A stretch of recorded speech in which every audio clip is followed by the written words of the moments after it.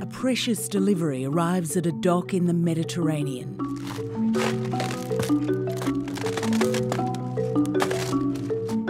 Years of ambition and determination wrapped up in cardboard and tape.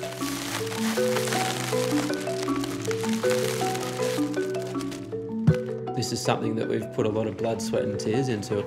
We connect this one to here. The pump is over there also. It's really exciting, but at the same time we're all sort of on edge. We only have one bag this trip because of my sewing machine.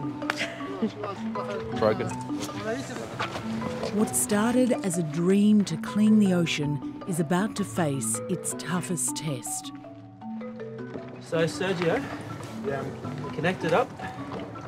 Everybody's aware of the ocean problem with the plastics, thanks to social media. We came in at a time where the world was screaming for a solution. All right, turn it on. No, don't turn it on, but we need to fill with water.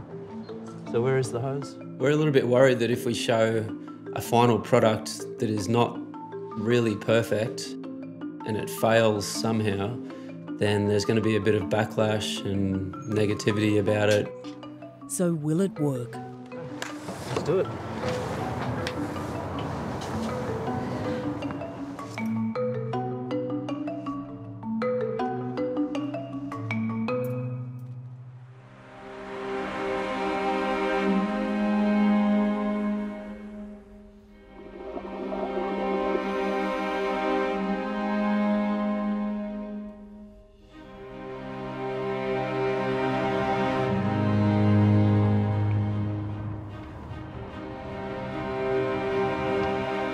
It's an island known for its crystal clear waters, sandy beaches, a playground for tourists.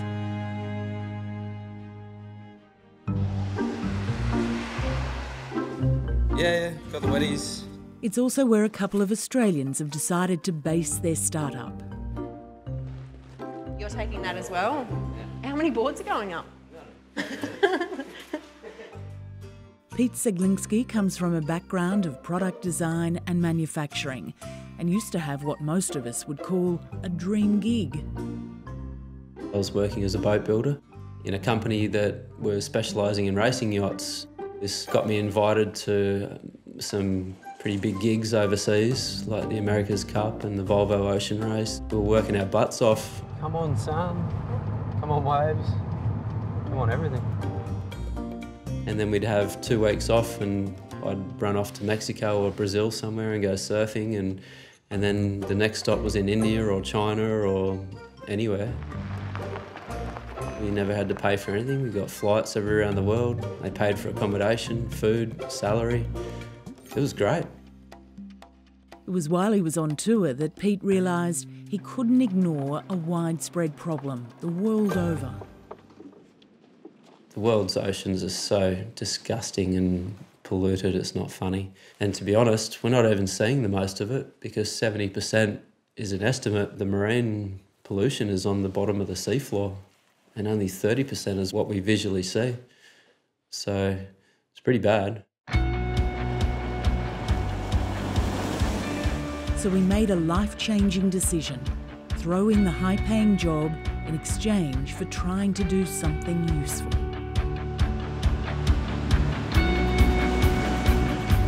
I gave up this really good gig of travelling around the world and being financially secure, and I gave up that because I'd never done anything for anybody else or for the environment before, and I've always wanted to be in a position where I can work on a project or an idea or a business, or even for myself, where I can make a positive impact on somebody else or the environment. They named it the Seabin. Based on the idea of water draining from a bath, it's designed to suck in rubbish floating in ports and marinas. Talk to me about the technology of it, because someone said to me, oh, isn't it just a big pool skimmer, basically? And what kind of pump do you need for that? Doesn't it need to be huge? The technology in the Seabin is the most simple thing ever. It's the same as a pool skimmer. This is the filter, and this is the Seabin, and this is a water pump. And when the floating rubbish comes in, this bottle, it stops in here, and then the water still passes through. And just like a land-based bin, when the Seabin fills, it has to be emptied, the liner replaced. The greatest challenge is to have that in a natural environment with the tidal range and with waves and boats, and to have that functioning. We have an internal component which adjusts to the waves and if a boat goes past and it washes in, the internal component moves up and down as well. I'm not going to explain the $1 million way, like the idea how it works though on camera. Even with their patents in place, the Seabin team knows hardware alone doesn't equal success. We identified very early on that the Seabin itself wasn't a total or a final solution to the problem of marine plastics in the environment. How does a marine scientist with a PhD end up on a lean startup like this? Some people might say you're a little bit crazy. A lot of people would say I'm a little bit crazy. I could be earning more, but I don't think that's the only measurement in life. How sick are the oceans at the moment? I get asked that a lot, and I don't often know how to answer. The situation, it is grim. There's a lot of problems. There's a lot of pressure on the oceans. But in saying that, I think that more than asking ourselves what a bad state the oceans are, what we need to ask ourselves is what we can do to change the situation around, to ameliorate and to take action on simple activities by ourselves that will result in a betterment of the marine environment. And I think that's the change in perception that we need to have. I'd met Pete roughly 3 years ago when I was travelling, and we ended up doing a road trip together and sharing dreams and goals, I guess. I was quite stubborn and decided that I was going to continue my travels. So we went separate ways. As a fly-in, fly-out worker in the Pilbara, Sasha Chapman kept an eye on Pete and his progress. We continued to be in contact the whole time, and I was really proud of what he was doing. I guess my passion began to grow for wanting to make a difference for future generations and for the environment. When Pete said there was a position available for me to come over, and then I flew straight over here. Any regrets about doing that? No, none. No regrets whatsoever. The lean startup has had anything but a smooth ride. A little over a year ago, after spending every cent he had, Pete kicked off a crowdfunding campaign in a desperate attempt to raise some cash. I was a product designer in another life, and it was my job to make plastic products. And after a while I realised that we didn't need the stuff that I was making, and so I stopped. It's been a big change in our life. We quit our jobs, we've taken all our money, and we're putting our heart and souls into making this happen. Imagine that, we have a pollution-free ocean for our future generations. It was a slow start, and Pete had almost given up. We had like $155,000 with 1 or 2 days to go, and if we didn't make it, you get zero. So probably in the last week of our crowdfunding campaign, my personal savings, which I'd saved about $60,000, I was going to use that to buy my parents some land. And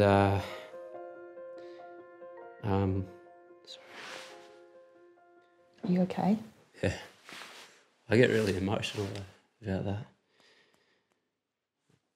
Yeah, no, that was just the hardest thing that I've ever done, was the crowdfunding.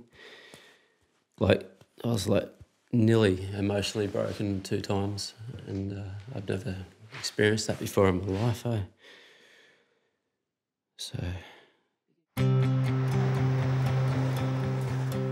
We made 267,000 American dollars, and it was absolutely phenomenal. With the gamble paying off, Pete's been able to fit out the factory, pay the staff, albeit on minimum wage. Yo, how's it? Hey Pete, how are ya? Good. And get down to the business of preparing the Seabin for market. And this part goes into here.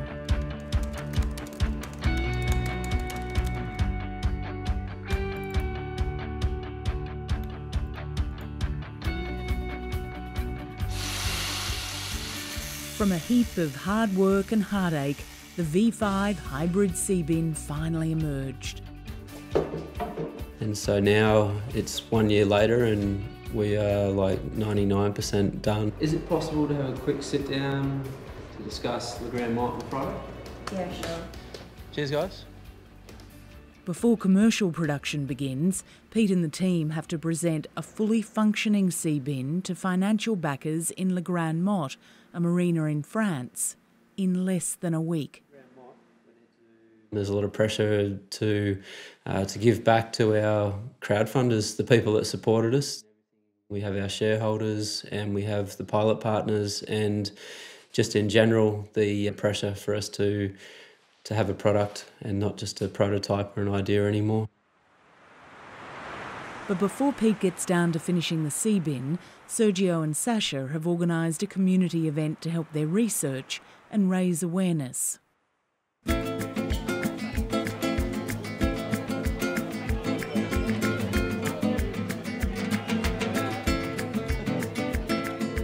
Acercaros un poquito más para allá, que si no tengo que gritar. We realized that the Seabin was a very powerful tool to broadcast this problem to a very large audience, not only through social media, but also by actively engaging and helping the new generations get a better appreciation of these problems. So today, Sasha and Sergio, they've organised a beach clean-up with all our friends, and we're pretty stoked because there's 45 people with children ranging from 3 years old to adults. Está en inglés, pero es bastante sencillita. Entonces vamos a recoger desde el puerto hasta la riera. No tenemos muchas, tenemos 7, o sea que lo hacéis en pequeños grupos. Sergio has set up a data sheet where we can see what we're catching. Os vamos a dar estas bolsas y cuando vais tomando información sobre la basura que recojáis y cuando está llena... No, unos se podrán ir para allá, otros directamente para allá. Acordaros que no es en batida, os podéis ir distribuyendo desde el puerto. Their army of supporters fan out across the Palma beach in search of plastic. Mira, está azul.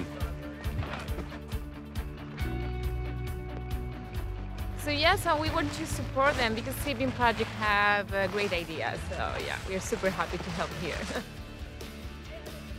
When you come down here and you look at the beach, it looks pretty clean. Then you went up, you get up quite closer and oh my God, there's just plastic everywhere. What are you finding mostly? A lot of cigarette butts, and then a lot of the time there'll be these sticks. This is something that we're constantly finding. It's from the end of the earbuds, and people flush them down the toilet. This is something that we'd never seen before, and we've been here for a few years and been around the world and seen all the problems. It was these baby wipes that had just sort of wrapped themselves around this seagrass. It's been marketed as being like toilet paper, and it's going to break down, but it doesn't. What do you get out of it? Why do you do this? There's a lot of things we get out of it, apart from karma and feeling good that we've made a difference. By understanding this littering and floating waste situation, then we can adapt this to the Seabin technology later in the future, be it with different filters or designing something to catch macroplastics or even smaller with the microplastics. This is all information that we're collecting that we can use.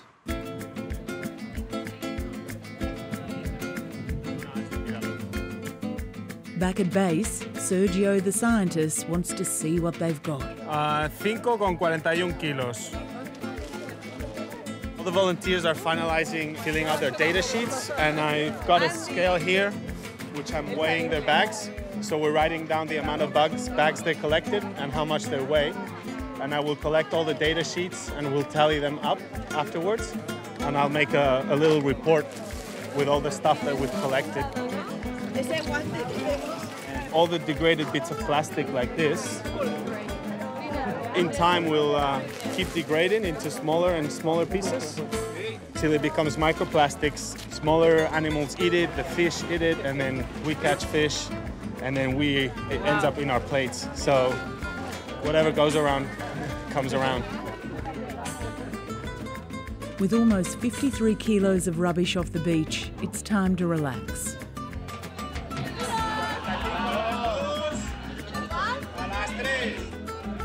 This was like the most perfect project ever because I could go surfing, I could do travelling, I could do design work, I could use my hands to build this stuff, and I could develop the technology, I could build partnerships, I could do collaborations with people, and we can help attack this global littering problem that ends up in the ocean. And so, why not?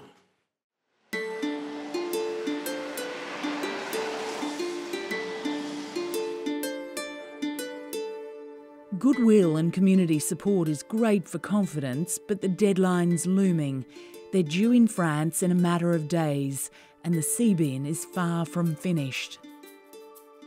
At the moment, I need to make a fixing for where we put the Seabin on the dock, on the floating pontoon.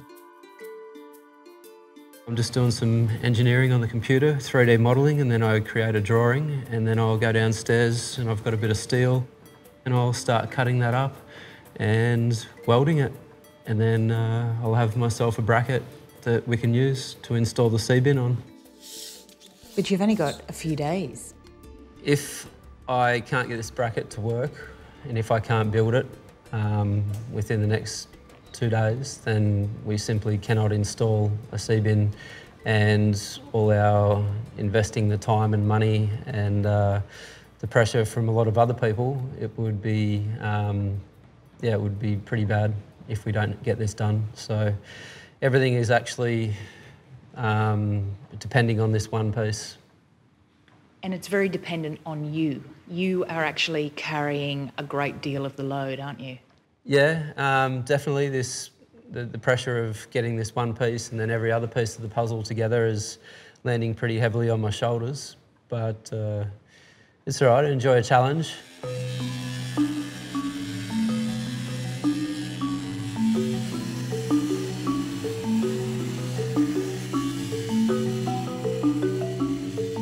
I'm doing this because we simply don't have the funds to get people to build stuff for us. This is why we stocked up on tools and skills when we started this whole thing.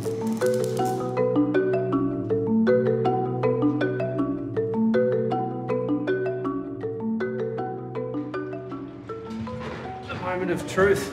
See if it fits. Well, first moment of truth. Yeah, all good. Just need some big bolts. We'll be fine. How nervous do you get with every moment of truth? A little bit. Definitely get a little bit nervous if we're going to go all the way to the Grand Mott and then have something that doesn't fit, or we forgot to bring the bolts or the nuts. A little bit of pressure.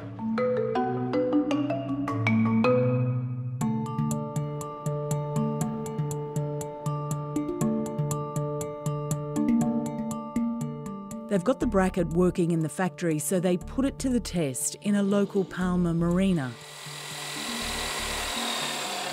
But it's not quite right.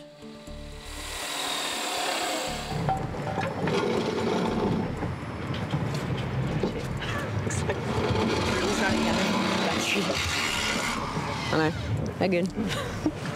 Didn't sound too healthy. No, it didn't. I'm nervous for him as well. You know, he's put a lot of time and energy, effort, money into this project as well. And also all the crowdfunding that's gone into, I guess, this moment where it's just, yeah, hoping it all happens. Were you expecting to have to do this last-minute modification? Nah. Nah, but there's always surprises. That's what keeps you on your feet, isn't it? Are you happy with it now, do you think? I'll see you in a second.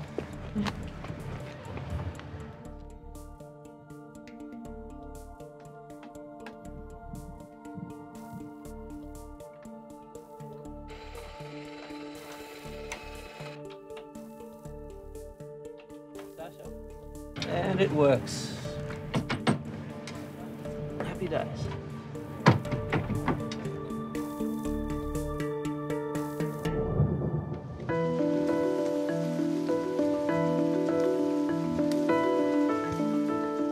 Another milestone in the bag, it's back to the factory for yet more modifications before they head to France. So you have to sew a new catchback. Yeah, 2. So we can do a change. Pete plays it cool, but the stress is building. The 20-hour days are taking their toll. We need to paint the Seabin, we need to make a little, like a little tent or something so we can put it in there and we can put heat on it. So it's so cold, but last time the paint didn't dry for like 3 days. The last thing they need is a power outage.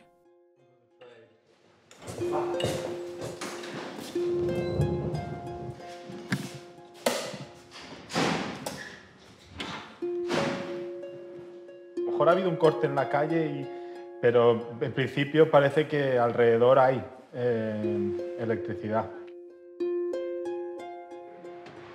What do we have outstanding that needs electricity? There's no time to wait for electricians. They've got less than 24 hours to get the Seabin ready for travel, power or not.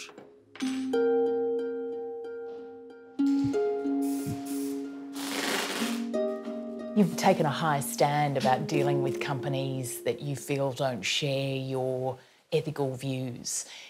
Is that a bit naive? We don't really see the worth in partnering with this maybe a big industrial giant that is raping and pillaging the earth and then turn around and go, here's $1 million and, you know, create a Seabin and we're going to help you and try and make ourselves look better. And in the end, we look like idiots because, yeah, it's not good. So we've been politely declining their offers and just sort of sticking it out and hoping that the right people would come along, and there's a couple of people that we think are suitable.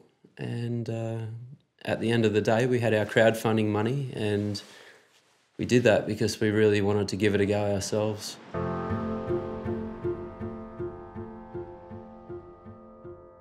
Último aviso a los señores pasajeros del vuelo Air France 204. They've worked through the night, and despite the curveballs they've faced this week, the Seabin team and their precious cargo make the early morning flight.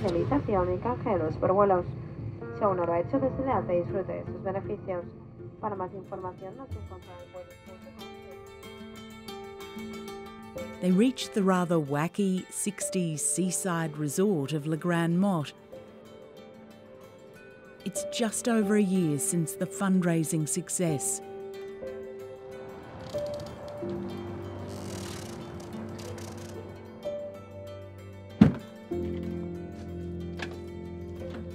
Everything is hanging on this moment.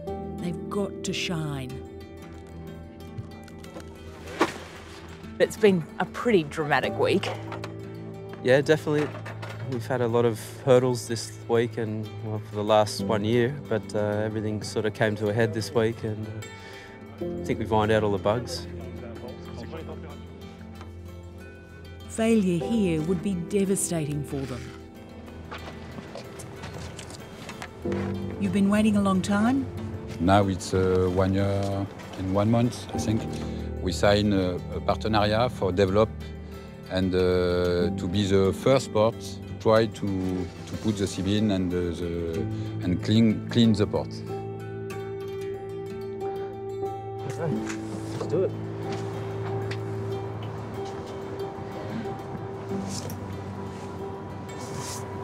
Okay. With everything finally in place, we collectively hold our breath.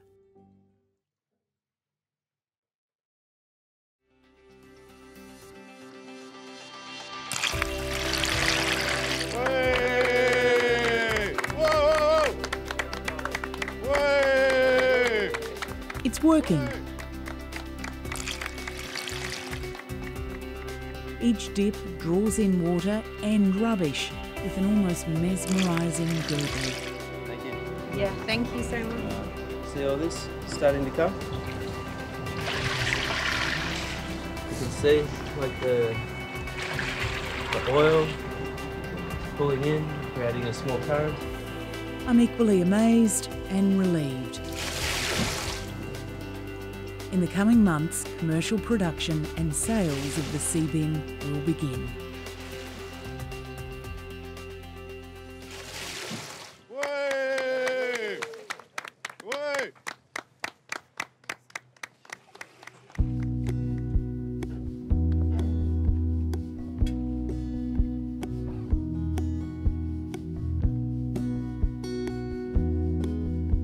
And what will success look like for you?